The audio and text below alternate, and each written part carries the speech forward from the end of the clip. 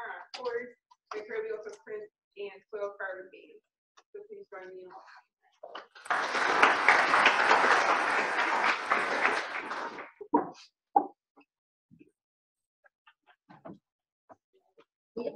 And are you mic'd up? We might want to mic you up there. It's the best.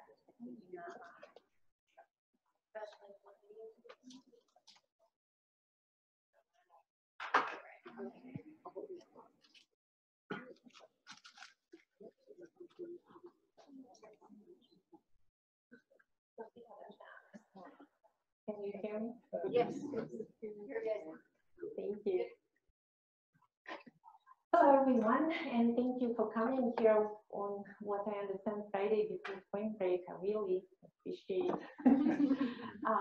your coming to hear my talk, and I would like to say that I'm very, very grateful to Hannah for inviting me. It's been a great pleasure to be here and have so many wonderful conversations with many of you.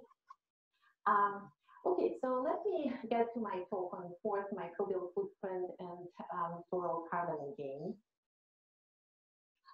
What stimulated my work in this direction is this general problem that I started to see exist in a lot of what our soil physics research does.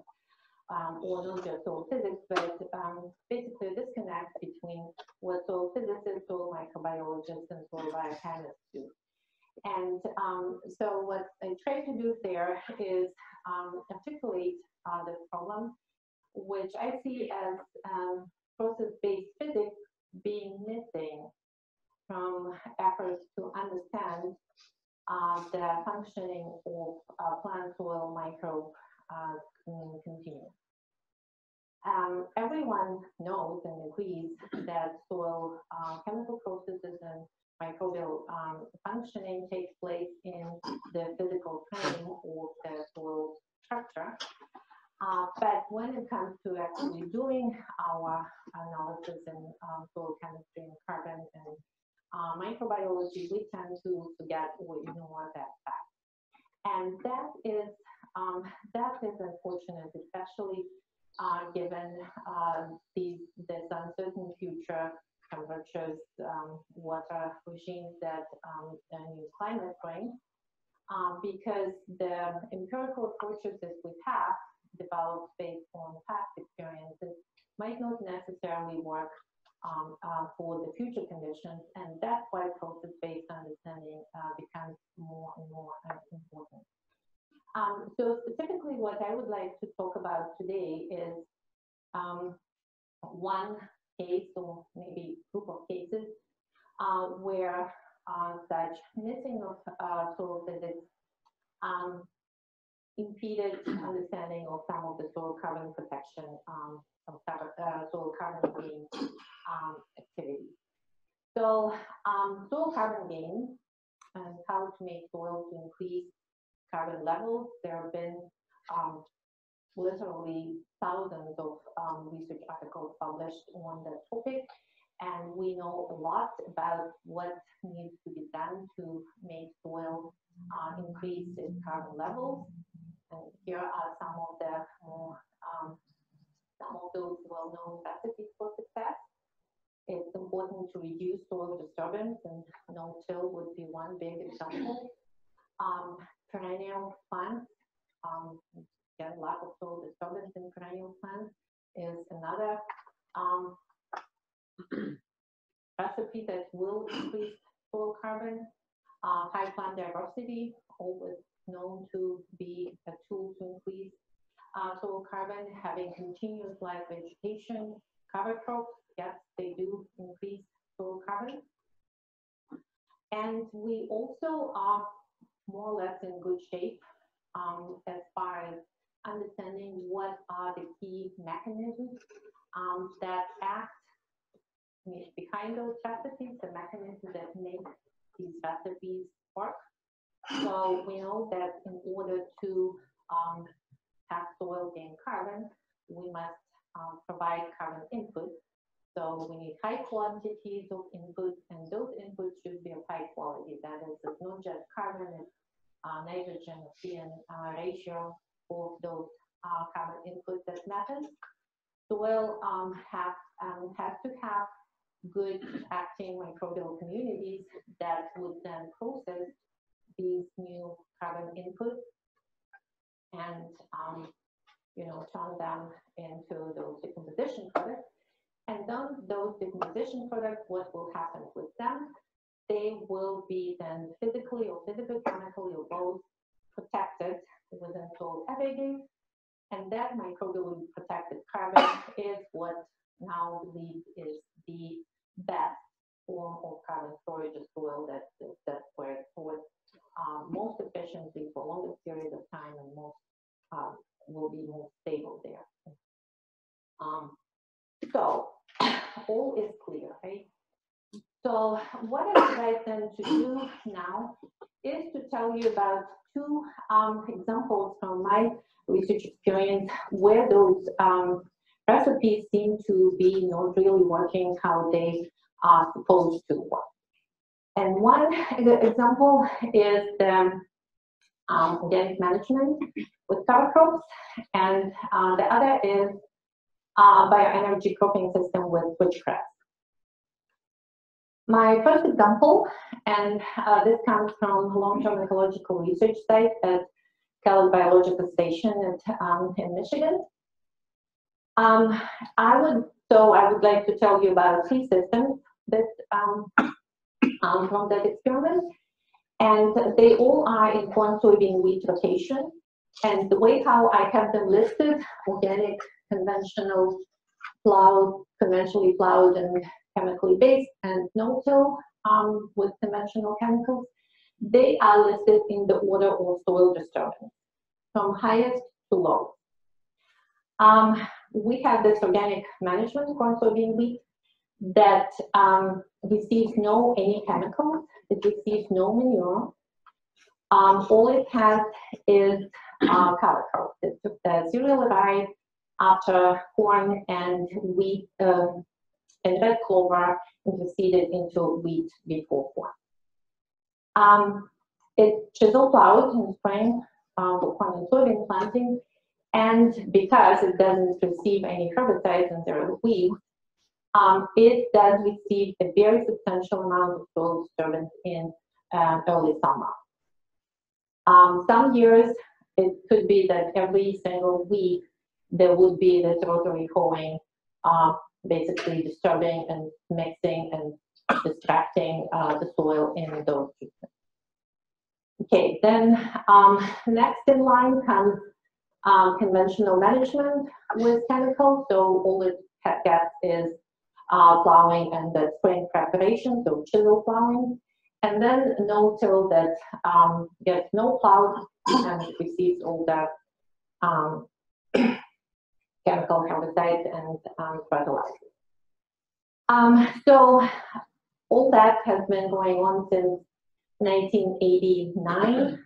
In 1988, the experiment started, and that's how long the treatments were in place since then.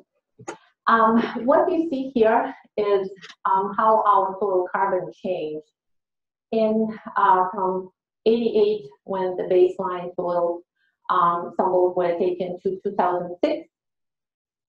So here is again the same order: organic, conventional, and no-till. And you can see that those changes in carbon, they are not following my soil disturbance order at all. In fact, the most disturbed management, the organic one, is the one that actually has higher, has the lowest losses of carbon since the start of the experiment, and now is the one with highest carbon among the three. So you might say, well, of course, what's the big deal? Of course, the organic management gets all this extra biomass inputs due to the cover crops.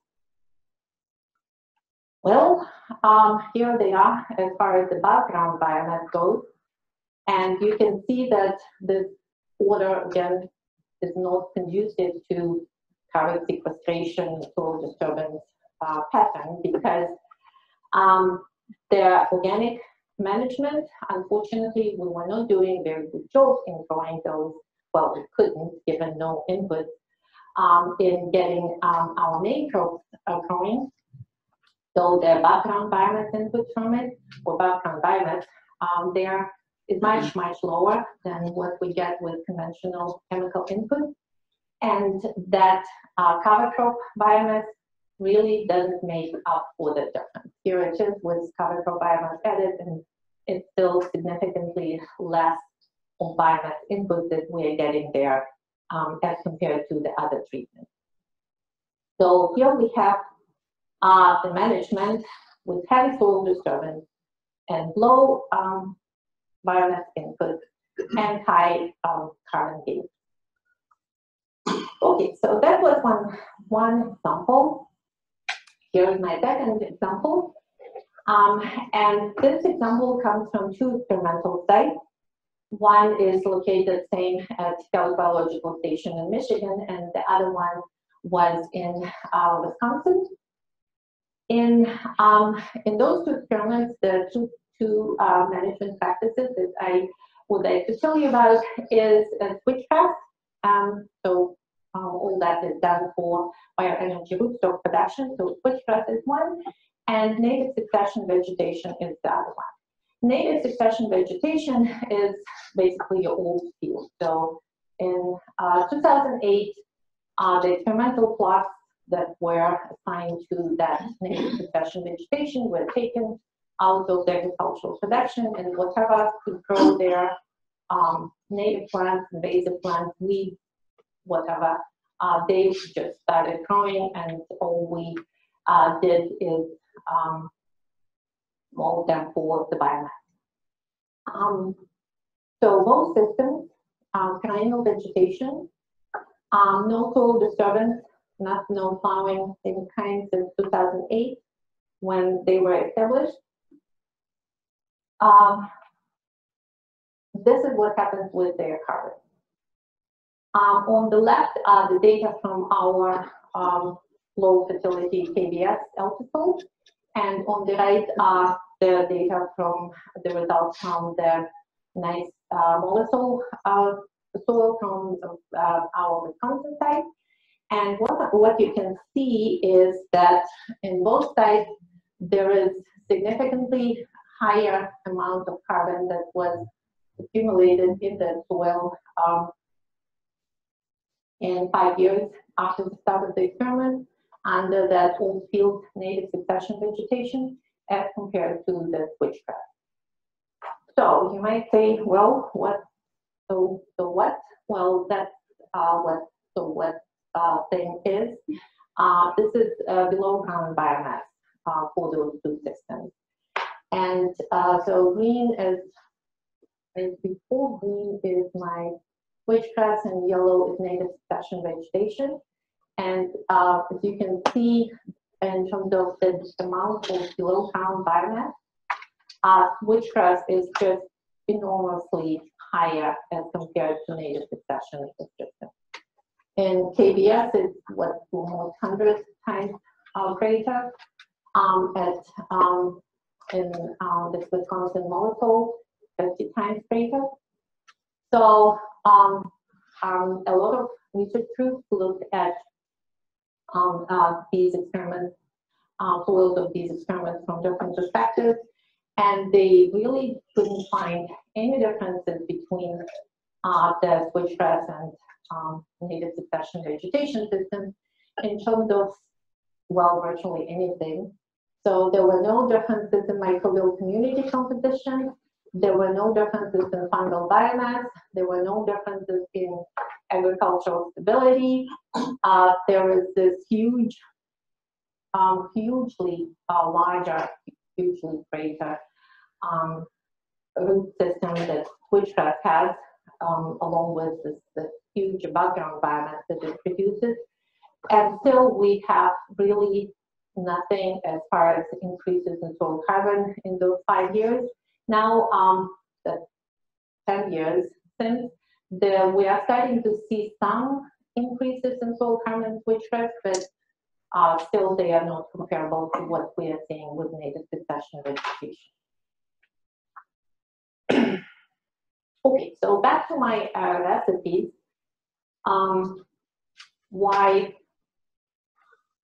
What's wrong? There is something missing. And if we look again at the mechanism, so we need the input, we need microbes to eat them, we need the products of microbial processing to be protected somewhere.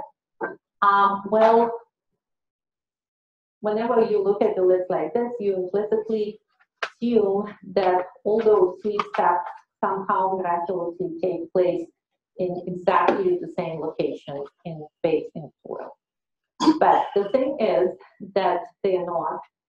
And well, the microbes have to get to plant residues and plant input, or plant input have to get to them.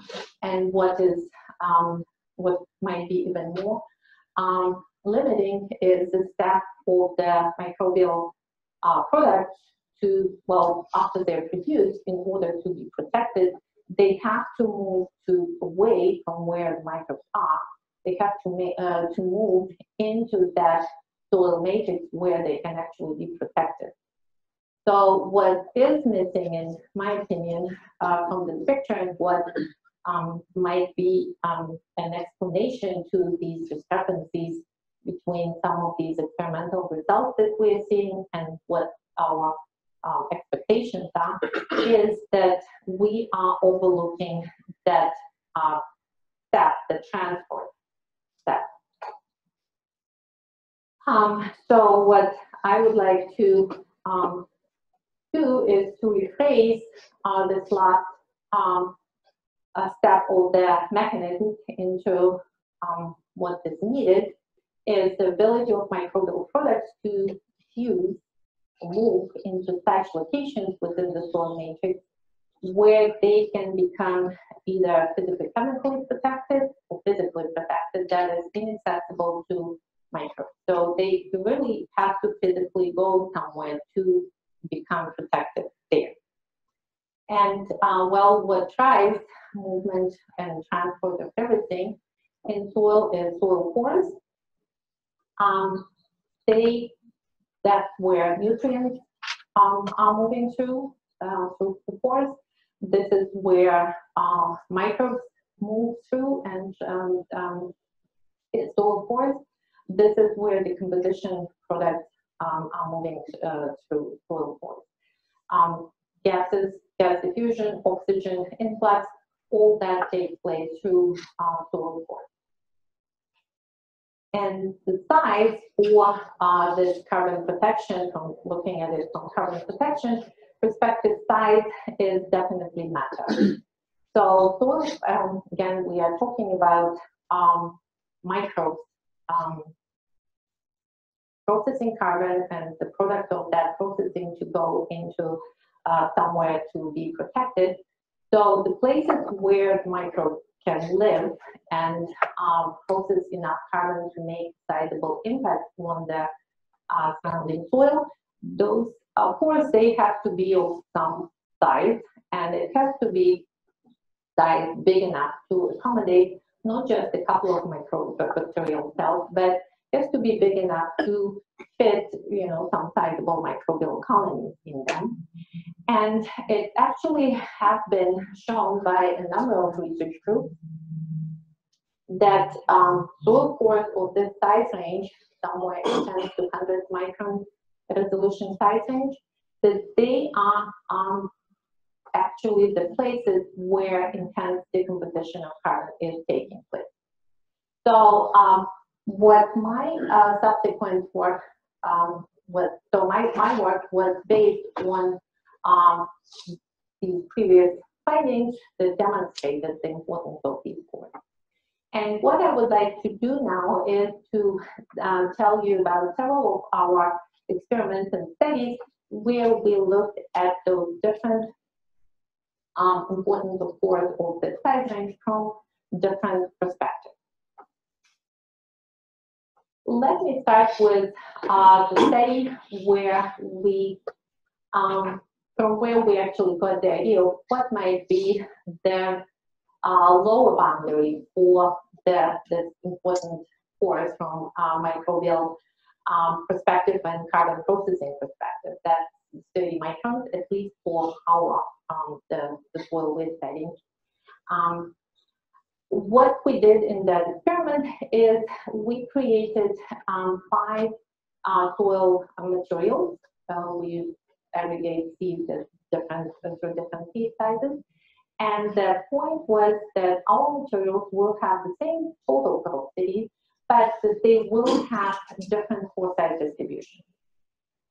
From those materials, we built microcosms, and in each microcosm, we put in the middle a piece of plant leaf, corn and soybean, and then we incubated them and looked at how much of the leaf was decomposing during the during the incubation. To quantify the decomposition, we used computer tomography. So we scanned our microcosm at the start.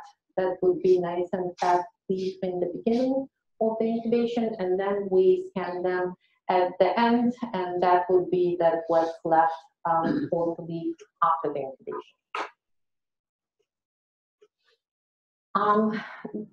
This is the key result, and on the y-axis is the percent of our soybean leaves, corn and soybean leaves that decompose. And these are the 5 contrasting materials with 5 contrasting pore size distribution. Our 5 materials, they split into 2 distinct groups based on how much the leaf was decomposing in them.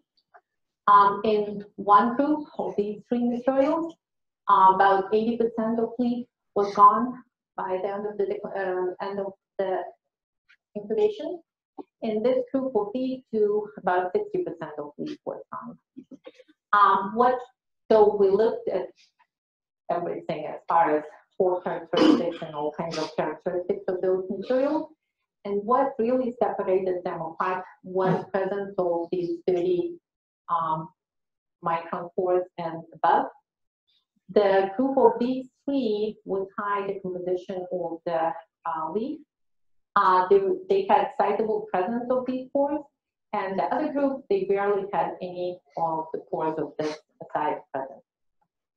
So this, and that makes sense probably from oxygen perspective, because those 30 micron pores in our materials is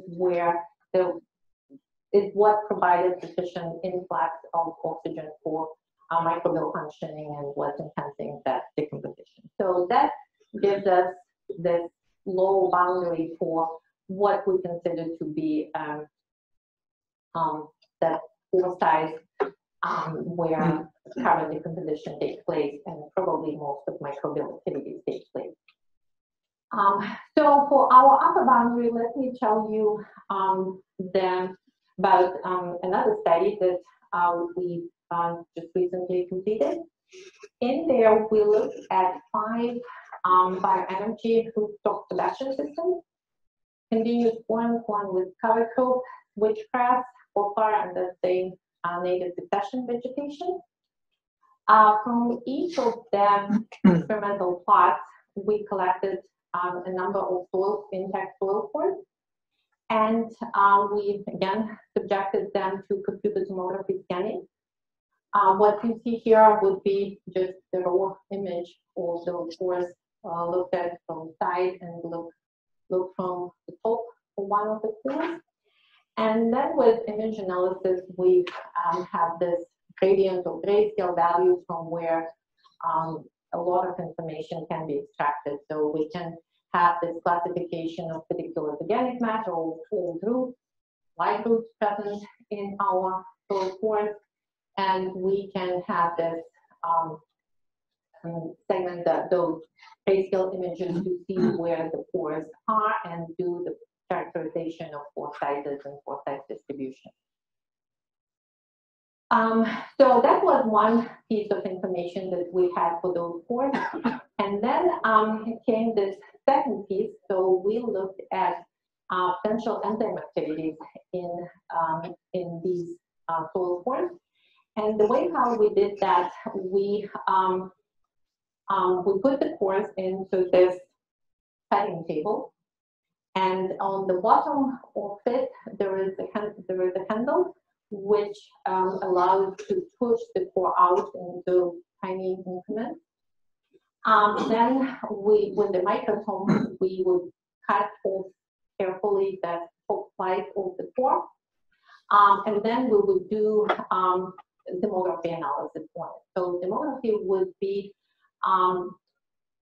creating a map of potential enzyme activities by placing a membrane saturated with substrate specific to any of those extracellular enzymes on the top of the soil core, and then as a result of enzyme reaction with the substrate, there would be fluorescent substance released, and then after taking a picture in ultraviolet light, you get this map of relative enzyme potential enzyme activities on that surface that you study. So what we had for the study then is from our CD image, we had this information about pore characteristics, and from our demography, we had information about those relative enzyme activities. And so we matched the two, and so then we have this data set where for every pixel of our enzyme map, we would have a relevant voxel of pore characteristics, or voxel or pore characteristic data. What you see here is this summary of our results for the study. So on the y-axis is this relative enzyme activity standardized so that we could compare across all the enzymes and all the practices. And on the x-axis are the pore radius. So we basically classified our data into the voxels with prevalence of pores of certain size, and then for those specific groups, we would see what that average enzyme activity was. So what we are finding is that there are these, the enzyme activities tended to be lower in the voxels that didn't have any pores greater than 30 microns. And it also tended to be lower in the voxels that had very large pores, so pores greater than 180 microns. And then it was quite high in all the voxels that were dominated by, with dominant pores of this size range, especially the 30 to 90 group. So in essence, what our take on these data is that the places within our soil pores that had higher presence of pores of that 30 to 90, 30 to 150 micron size group is the places where somebody either were producing or produced before, or somewhere in there there were greater presence of enzymes and greater enzyme activity. So that graph presented results for all our, across all our systems and all enzymes. Here, results separate for those 5 bioenergy rooftop production systems. And so this is graph, so let me just point to you the main thing here. And that is this difference between switchgrass, continuous corn and corn with cover, and the offline native succession system. This trend I was telling you about with low enzyme activity associated with low small pores and much high activity associated with presence of this medium-sized pores. It was very strongly present in switchgrass, and it was almost not non-existing, really non-existing in polar and native succession vegetation systems. So this difference in microbial activity of enzyme producers, be it microbial or former roots or whoever, it really was significantly different between locations with presence of different pores and switchgrass, and it really wasn't that different in native succession and polar systems. So the next thought was, well, let's see. Now we're looking at those soil pores that we took, and that was in March. So there was really not that much of live activities there. So let's see what happens if we stimulate the organisms that are in our pores. And so to do that, we on some of our pores and some of slides in them, we put a layer of plant leaves, red clover, or flat chai, so nice one layer. So put some weight on it to make sure that it's in good contact with soil and incubate it for a week. Then we would remove that layer and do that enzyme analysis again, do that enzyme mapping. What you see on the graph here is just to make it simple, it's just two soil pore groups, the one with no pores greater than 30 microns and 30 to 150 micron group. And blue are the data from our original pores, and red are the data from the pores where microbes were, some microbes, I guess, were stimulated by presence of that plant input material. And you can see that, well, we did have this difference in enzyme activities before, with higher one in greater presence of these medium-sized pores, but the difference became even greater after the microorganisms were stimulated by plant leaf addition. So whoever lived in the areas dominated by these pores seemed to like our plant additions and responded to their presence with production of more enzymes to I guess decompose and use them. And so in our early study, we also saw that pores of that proximate size range are the ones that are really popular among a variety of microbial communities. So here, let me tell you about this animal study. And what we did here, we worked with those intact fragments of soil about 5 millimeter in size. We did CT scanning with them. That's what we always do. We always do CT scanning. And we characterized presence of pores and particular organic matter in those aggregates. And then what we did, what we call georeference cutting of those aggregates. So we physically cut them in pieces, but we painstakingly made sure that we know the relative position of each piece in relation to that CT scan image. And then in each piece, our microbiological colleagues ran the 16S analysis and gave us all that interesting information about microbial bacterial community composition. So in essence, for every one of these slices, we had pore information and we had microbial community information. What I have on this graph is then just short piece of summary for these data, and specifically these are the data from the 100 top most abundant OTUs from that analysis.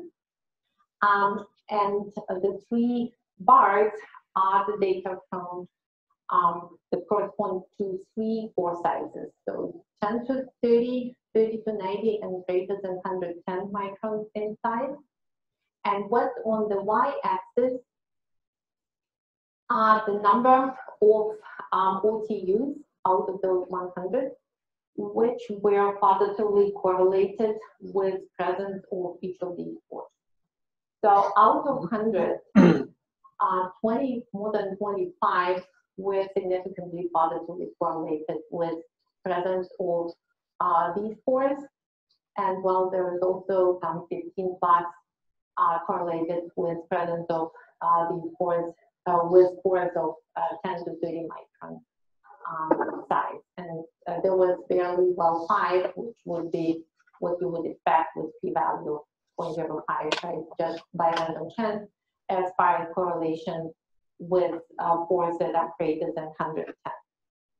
So what seems, how we interpret all this information is that spores of this size range, somewhere 30 to whatever, 90, 100 range, that they are the places where a lot of microbial activity is taking place, and a lot of these bacteria seem to like those particular portions of soil matrix.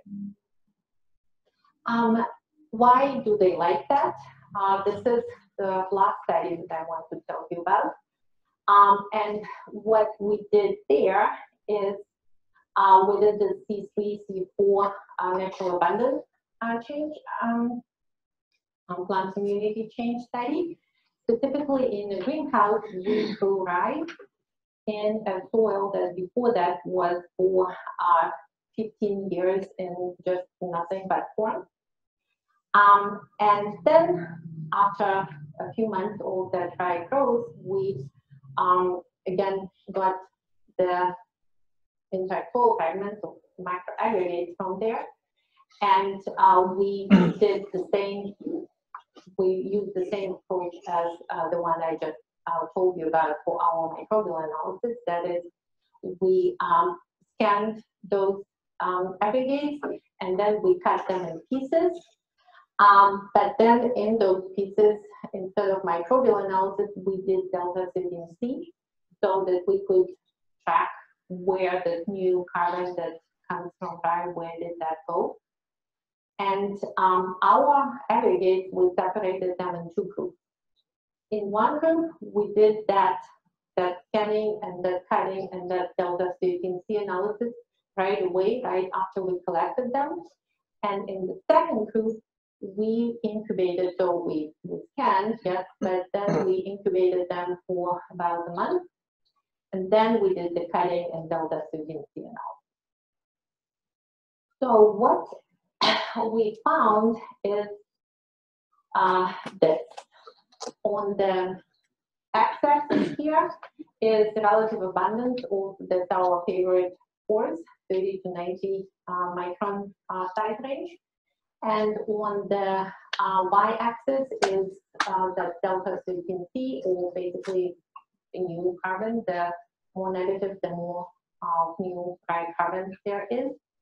Blue is the data that we got from the aggregates that were processed and analyzed right after collection. And red are the data from the aggregates that were subjected to the incubation. So what we are seeing is that initially, the more of those spores we had in the aggregate, the higher was the presence of the new carbon from that site. But then after we incubated them, it completely changed, and actually greater presence of spores of the size range was associated with lower levels of new dry carbon. So what our interpretation is that, well, it makes perfect sense that spores of the size will be the ones where new carbon from rye would go, right? So that's the perfect size for fine roots, young roots, and there would be those root exudates that will be delivering new carbon into the soil.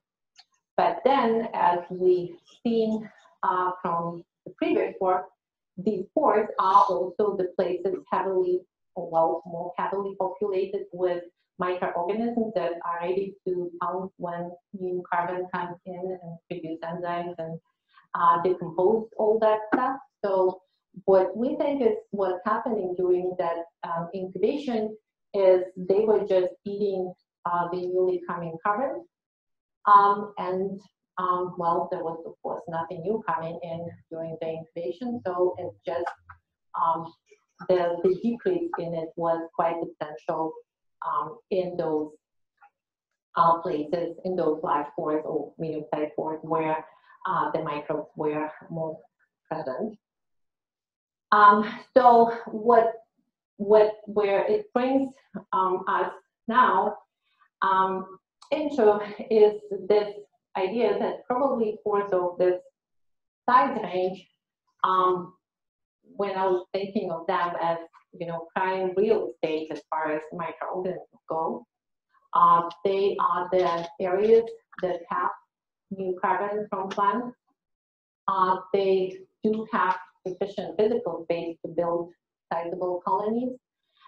They might be, we haven't really tested experimentally this, they might, but it's reasonable to expect that they are optimal as far, in comparison with very large or very small pores in terms of water regimes and transport opportunities and movement opportunities.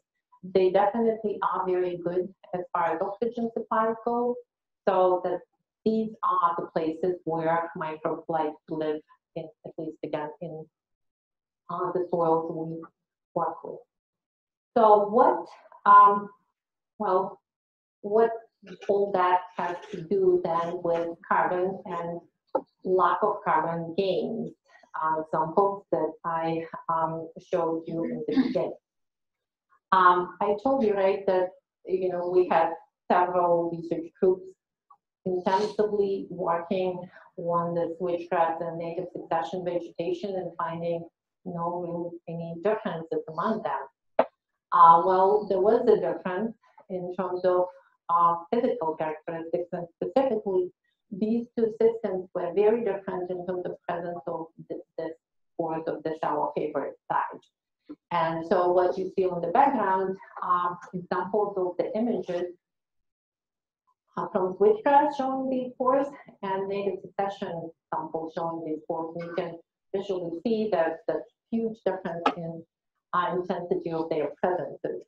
And the bars, of course, represent quantitative differences in presence of these pores in switchgrass and native succession vegetation. So what we think is happening and how all this plays into gaining or not gaining carbon. So this is rather busy concept that we think explains what is taking place. So roots influence not just microbial communities through the chemical input of the exudates and their quality and quantity, but they also influence microbial communities by contributing to creation of the prime real estate, the pores of that good size that is heavily populated by microbes. And again, these pores is where all the carbon processing takes place. So when those pores are in plenty and they are widely spread through the entire soil matrix, then there is a lot of opportunity for contact and for movement of microbial decomposition products from places where they are produced by microorganisms into places where they can actually be stored. So in our switchgrass, that would be switchgrass system, and this is how we envision pores and carbon processes taking place there. Those optimal pores are few, and they're probably heavily populated by microbes there. And well, once microbes work on those new carbon inputs, the decomposition products, they just don't have that much place where they can go. So they keep staying there, and they are completely decomposed, and they turns into CO2 and off they go into the atmosphere. And then what we have is the soil matrix that is not in contact with those highly productive microbial primary state sites. And it's not gaining carbon because it's not reaching it. And this will be our view of what takes place in the native succession vegetation. Is that there, those primary state pores are everywhere. High microbial activity is everywhere, but there is, as I said, there are a lot of opportunities for this carbon product to move into the soil and to then be protected there. So basically, that's the end of my story, and definitely I would like to thank a lot of people who were part of these multiple studies and overall this work and funding sources. And I again would like to thank you for your for coming here and see if I can answer any questions.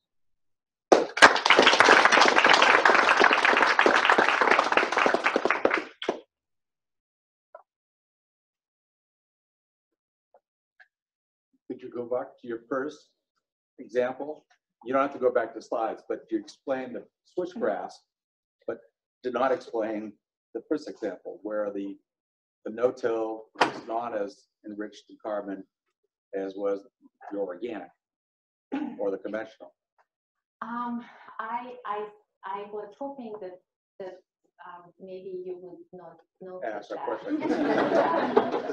Because I have this unconventional idea that in the settings where we continuously producing new input of carbon, new plant input into the soil, like from cover crop, that's what happens in that organic system. That all that tillage might actually not be such a bad thing, I should say, because according to this, our view, well, according to this theory, in this case, there are more opportunities for that newly produced carbon input from the cover crop to come in contact with the soil that previously was not receiving carbon, and more opportunities for that new carbon input to be protected. So it's like with compost, if you mix it, then you get a better result. But I know that it's probably not the only explanation, and I wouldn't really fight for it, but that's just an idea. But when you say continuous tillage in that situation too, where they're organic, a rotary hoe is really just pretty shallow disturbance, and you're disturbing the same strata again and again. So it seems like maybe once you deplete that strata, you're having very little impact on the rest of the soil profile. Yeah, so, but it's probably not just that shallow weeding tillage, but it's probably chisel plowing as well. That, well, more of that would be from chisel plowing. Because so what we have there is this constant influx of inputs, and then I think maybe helps to redistribute it evenly through that whole cloud surface. Where do fungal hyphal networks sort of fall in your pore size framework? That's another very good question that I was hoping I will not get. So we haven't really. So well, we started collaboration with our fungal people, and our preliminary results showed that what we're nicely seeing as far as bacteria goes might not necessarily be applicable to fungi, because they would spread through much bigger matrix of soil as compared to bacteria. But I would say in terms of, so my guess is that it's probably the whole principle probably would apply to fungi as well, because well, those pores are the places where plant inputs are, and the plant root residues where they are. So fungi will be going after them, and just as with bacteria, well, even more so, the very small pores are the ones where fungi simply cannot get. So I think that will be the same. It would work the same for them, but probably in a much less detectable manner because they can just cover so much of the soil matrix and are not restricted in their movement as bacteria are. So you think it's really the roots that are forming these pores then, or what's the formation? It's based on what this slide, I thought it sounded like you think it's roots that are forming pores. Yeah.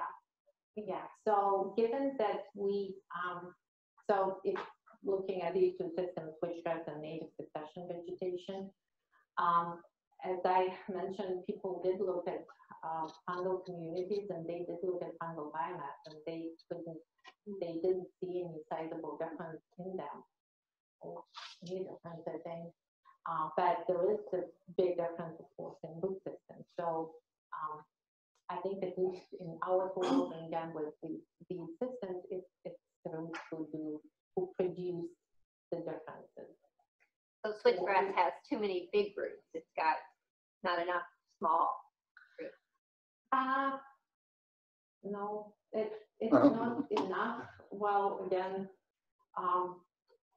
one group worked at specifically pine roots, and in terms of overall biomass, there is no difference between them. So it does have, switchgrass does have much more big roots, but it's not that it has fewer or less roots, pine roots than the other system. So it's all very, I don't know, it's all at the initial stages. You don't really have all the final answers. So we are studying greenhouse studies with switchgrass and plants from these communities to see if we can actually untangle what roots do and what roots don't do and how they do together and in monocultures and in mixtures. But we're just studying that now. So hopefully that will bring some more answers. I was wondering, with your micro CT data, are you able to calculate the connectivity of the pores? Yes, we can do that. Yeah, we haven't really been doing it for these studies. We only looked at pore-site distribution, but yes, you can calculate. You can determine connectivity. You can identify pores that are connected. Yeah, I was just wondering if there's like a correlation between pore size and connectivity. It's so it's in practice it's hard to tell them apart, because when you have high porosity and a lot of pores, it just translates into overall higher connectivity. And when you have fewer pores, then by nature that there will be lower connectivity there. So that's why we really, for most of these general characterizations, we really didn't focus on connectivity, but we focused on overall how many pores of different sizes we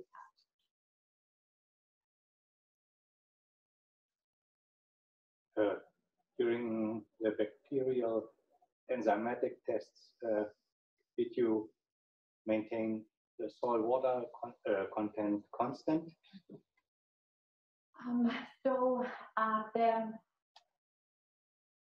Yes, so the test itself, it just takes 30 minutes. That's how long we did that incubation with that membrane. We did cover them during that incubation, so that membrane goes on soil and then it's covered with aluminum foil, so there was no soil drying that takes place during that measurement. And did you conduct the test under different water content levels or at one particular water? And it was all done just at this one same stage of those water or those same water content. And would you say then that those pores between 30 and 90 micrometers, that they were air filled or were they water filled? They were air filled at the moment, but the thing is that when we put that membrane, saturated membrane on the surface, then I guess that the very top of it, then everything becomes saturated with the substrate solution from the membrane. But yeah, that's you're right on top of it. Those exactly are the issues in interpreting the tomography data.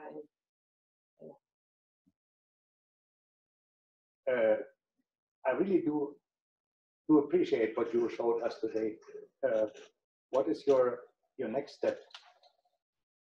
So as I was saying, yeah, trying to understand more what do we have with this effect of roots on formation of soil structure, and what happens with roots afterwards.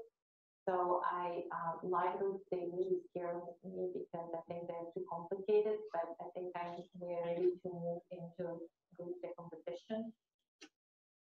So we're going to explore how different combination of plants influence formation of soil structure, and how that translates into, and how that they influence the amount of carbon input. So we're going to do some labeling and see where new carbon goes, and try to further dig into all these questions.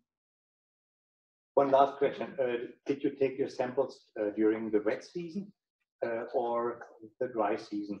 That was in March. So it was about this time. Would be interesting to see if there's any hysteresis. So I would say there could probably be a history effect. So if the soil pores have been filled with water, or the soil overall has been wet for a long time, compared to after a drying season. Yeah, I think that would be very interesting to look at, especially looking at how these relationships differ when we take soil from during growing season, when the microbes are there, and see what we get then. This would be basically looking at who was there still alive in March, and stimulating them with high temperatures and with those inputs.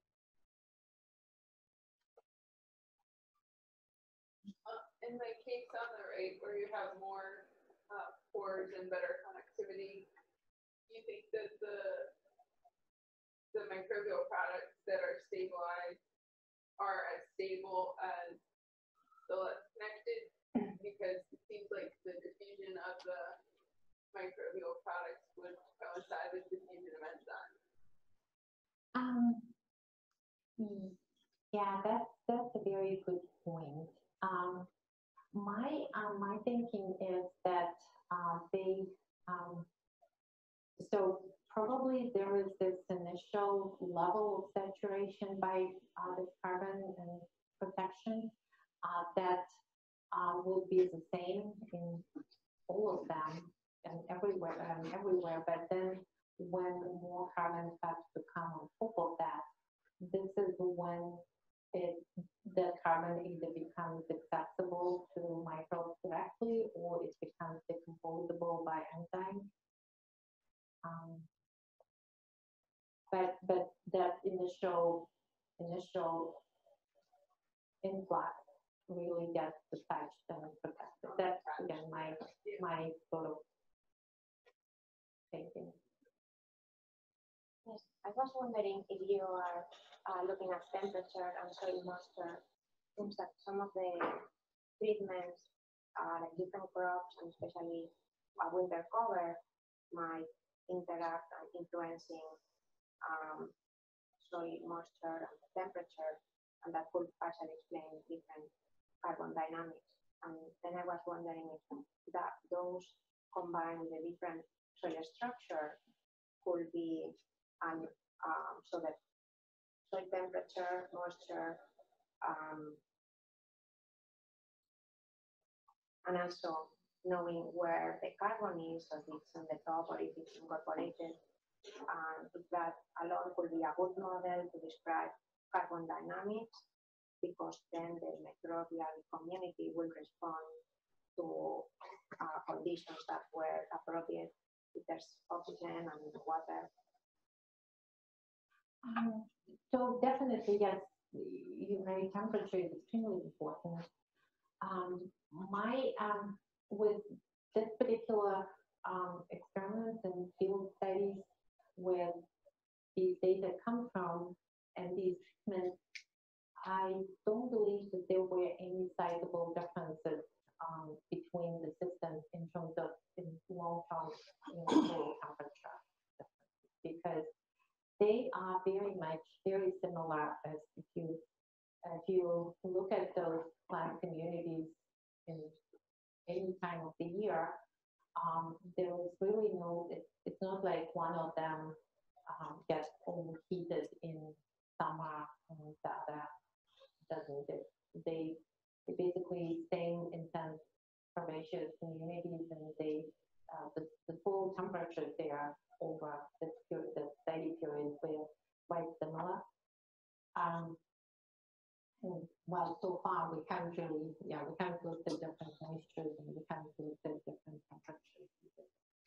But that definitely would be interesting, given that we're concerned in how warming might be affecting soil carbon. Okay. Well, thank you all.